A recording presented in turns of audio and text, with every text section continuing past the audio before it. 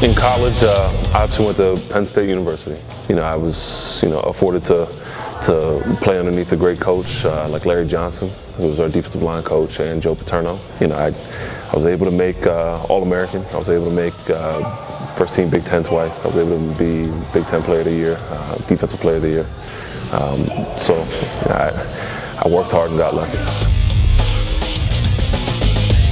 The second I got drafted, it was a pretty surreal feeling.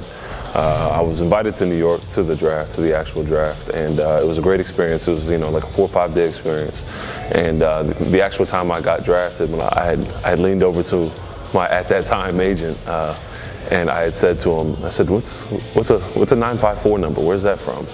It ended up being Jeff Ireland, our general manager, giving me a call and asking if I want to be a Dolphin. Since training here at Impact Sports Performance, I've realized how important it is to get into a training regimen, even in the preseason or spring football. There's a lot of things that I came into with ideas of what may or may not happen here.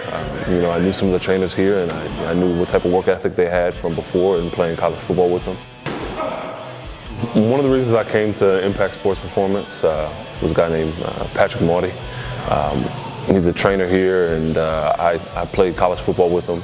I was roommates with his brother in college, who's now in the draft this year. I've trained with a lot of trainers in a lot of places down here in South Florida and all over the country. But when you have shared experiences with somebody and you know where they came from and they know where you came from, it really does mean a lot to you. What I found in my best training is that when you get personalized training and the attention to detail that really needs to be given, and them to keep on you and stay on you for the rhythm of your workout, the pace of your workout, how many reps you're doing, and guys like Patrick, have definitely put me in a position, not to walk away from hard work. The exercise, the anterior reach, has really helped me out a lot. I've improved in that specific exercise by leaps and bounds. When I first got here, I couldn't balance on one foot and do that movement. And since being here and working at it week after week and day after day, I'm able to do it on what they call a Bosu ball, which is a ball filled with air that is supposed to keep you off balance. And it's little things like that really show how much improvement I've made in these past couple weeks here. Joe Paterno always said some of the same quotes over and over again, and one of them that really stuck with me was every day we would come in there and work, and every day we would go to practice, and every day we would, lift weights, and every day that we would go to class. You say you either get better or you get worse. And I know a lot of people that I still know and still talk to that played with me at Penn State, that really stuck with them as well. And I think that really translates into everything other than, just sports or football.